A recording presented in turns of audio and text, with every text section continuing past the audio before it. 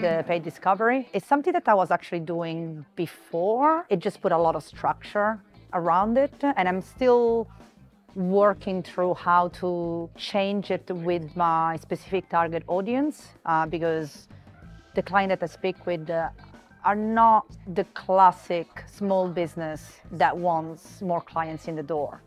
And so we are just changing a little bit that to fit what the challenge is and the outcome that my target audience wants. I've actually started in a way to do that a couple of years ago already, because the type of clients that we've got, they're really complex build. And so I was really struck when they were expecting us to send a proposal or a quote when they didn't even know what they wanted. And so for us, there was all this like technical discovery. That's how we used to call it. Like, it was more like a technical discovery. And the way we pitched it was like, look, we think that your project can go between X and Y, and that could be really like, 30 to 50, 50 to 80, like something like quite broad.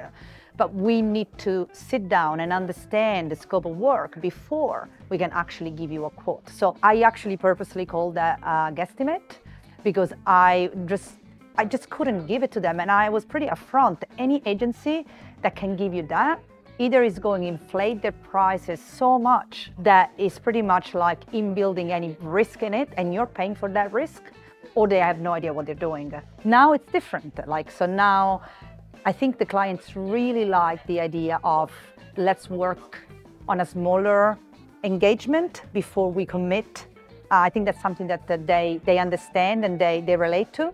They also really like the fact that we are pretty upfront with the fact that it's like, well, look, we can't quote you on what we can because we don't know. And so again, the same conversation. The fact that we say, look, we can give you that scope of work, that plan, and then you can do whatever you want with it. It's really valuable for them because they don't feel like you're trying to, lock them into something. And so I think that comes out with a lot of confidence from the agency. We're not desperate to get this work. We are kind of like, are we a good fit for each other? Can we deliver what you need? And all that, because we figure it out and we give you a lot of IP, you've got to pay us for.